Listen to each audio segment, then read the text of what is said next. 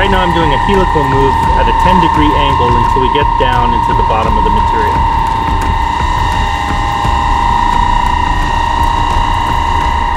So now the tool's at the final depth. We're 1 inch deep, and now the C-axis is going to be working together with the milling head to open up the diameter.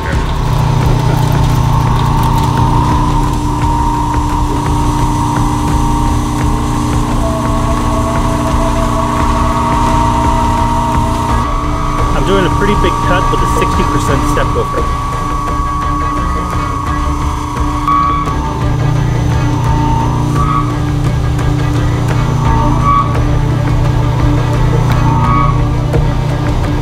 Right now the C-axis and the milling spindle are turning together, and we're making an octagon with that. I wasn't really sure what to expect when I saw the tool going straight into the middle of the part. That was a pretty big depth of cut we were taking with the 60% radio, so I'm really impressed with the Harvey 1 TE, the blue chips flying off, and of course the SMX 3100 is a beast. Now, neither I nor Jesse have ever actually broached on a mill before, so you're gonna be right there along for the ride with us. Should be cool.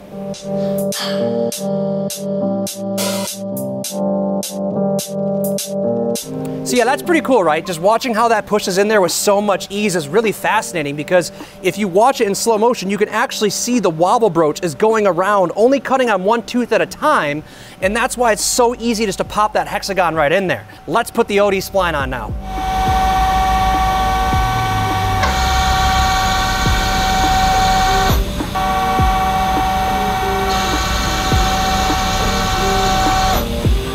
So as you can see here, we rolled up some burrs on this DVF 5000, but that's because we didn't have an undercut. Not too big of a deal, but here we're gonna have to go back in and rerun our tool and clean it up.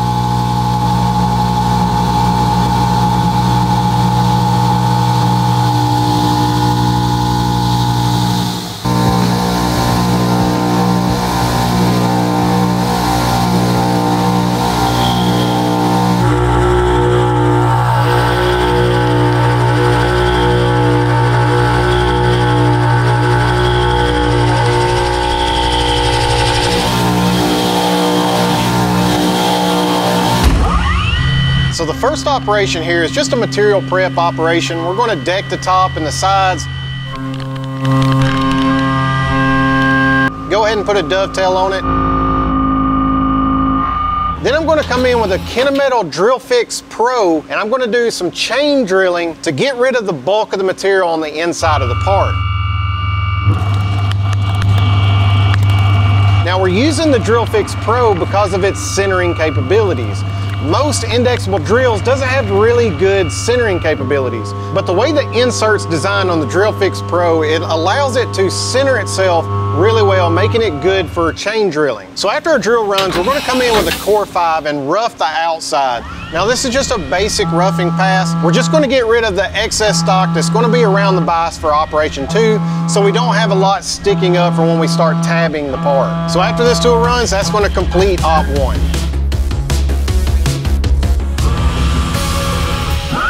Now we're going to start this out by using a 3/4 inch Core 5. Now this is a 5xD tool. When it starts roughing the inside, we won't be able to get all the way through, so we're going to come in from both sides and get as much as we can.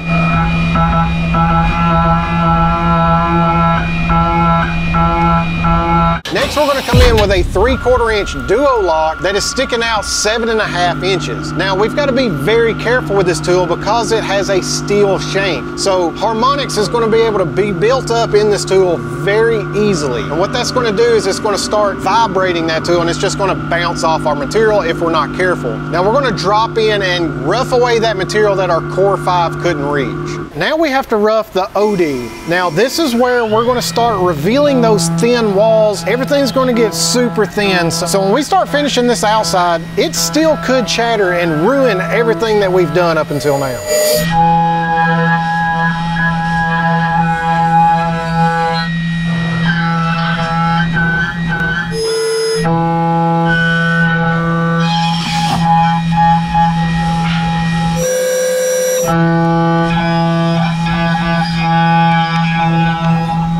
Now that the Core 5 has roughed the outside, now we're going to call up a 3/8 tool and start finishing everything.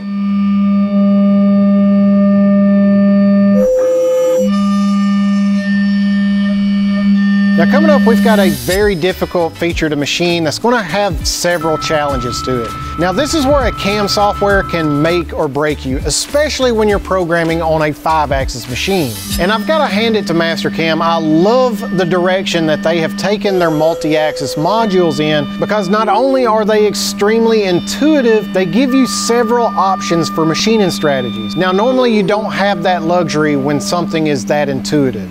So for these pockets and holes on the face, I'm going to come in with a small drill and drill those out just to get rid of the bulk of the material.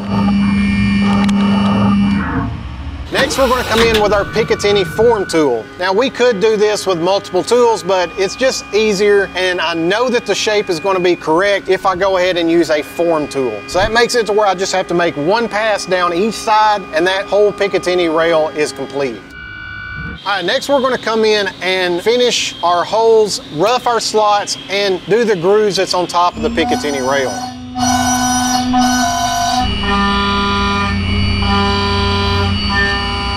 Now for this, we're using a 3/16 end mill that is necked back 1 inch. I like to use neck tools whenever I can because it makes the tool so much more rigid. Now we don't need that whole length to cut, we just need the reach. So in order to keep it as rigid as possible, that's where neck tools really shine.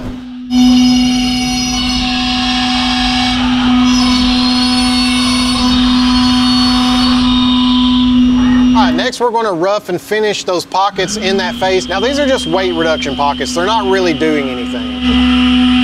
Next, we're going to call up a 1/4 inch ball nose, and it's going to finish some of these angled walls and fillets that the 3/8 tool couldn't reach. The 1/4 inch ball nose can't reach everything because of the design of this, so we're going to come in with a 3/32 ball nose and finish those areas that the 1/4 inch couldn't reach. So now we're going to come in and finish these slots, which are designed for the M-LOK accessories. And our tool is an 1/8 inch tool that's hanging out a little further than we wanted to, and that's because this one vertical slot is actually all the way through the part. So we had to stick this tool out a little bit far in order to be able to get that length that we needed for that. So we're going to have to slow things down just a bit to make sure that we don't get any chatter on these slots. What this tool is about to do is going to blow your mind, because the pocket that it's doing is otherwise impossible. And a lot of machinists are going to look at this feature in this part without watching this video and be like, how the hell did you do this?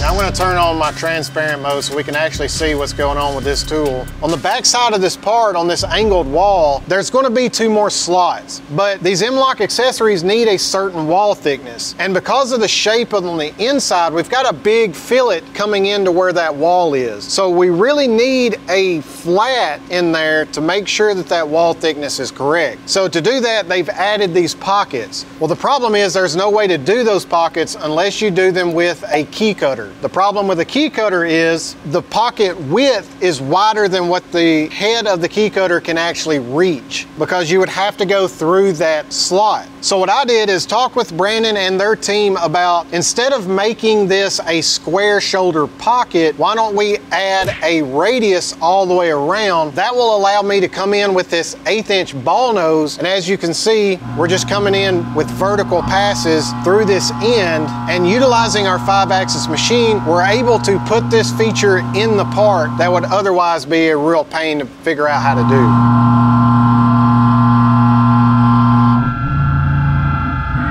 Now another thing that's making this possible is I'm using a Heimer shrink fit extension. Now I love using these shrink fit extensions because not only can they go into other shrink fit holders, but they offer you a very slim design that allows you to get into tight reach places like this, which you're always doing on a 5-axis machine. So as you can see, this holder is getting extremely close to the edge of this part, but we're able to stay away from that, and we're also able to reach deep inside the part.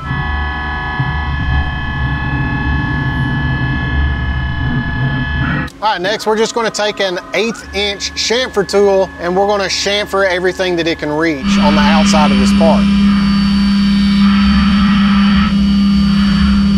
Next, we're going to come in with a lollipop tool, and that's going to chamfer the back side of our slots. Because if you've ever worked with me in the past, you'll know that I do not like to deburr anything. So this is going to make sure that when this part comes off the machine, everything has a chamfer, everything is deburred, and I'm not going to have to do any manual work to this part. So now that we have everything finished on the top side, now we can start roughing away this material that's on the back side of the part. Now we've left that on here this whole time to make sure that we have rigidity in this part when we're finishing all of this stuff on the top. But we're not going to take it all the way what we should. We're going to leave some there to make it rigid for when we finish this angled wall. We want to kind of take this down in certain sections. That way we still have rigidity, but we get this entire back wall finished. So once we've roughed and finished as much as we can on the back wall, we're going to come in and make a slot in the center to reveal our 2 tabs.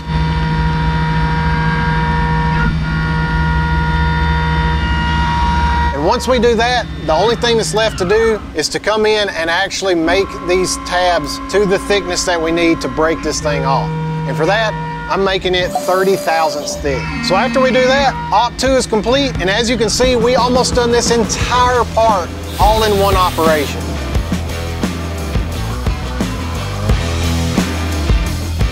I just got this out of quality. Travis says it is perfect, so I'm gonna go try to find a box so we can get this thing shipped today. Oh my God, oh God. Oh no, oh no, no, no, no, no, no, no, no, no. Okay. Oh. Anyway.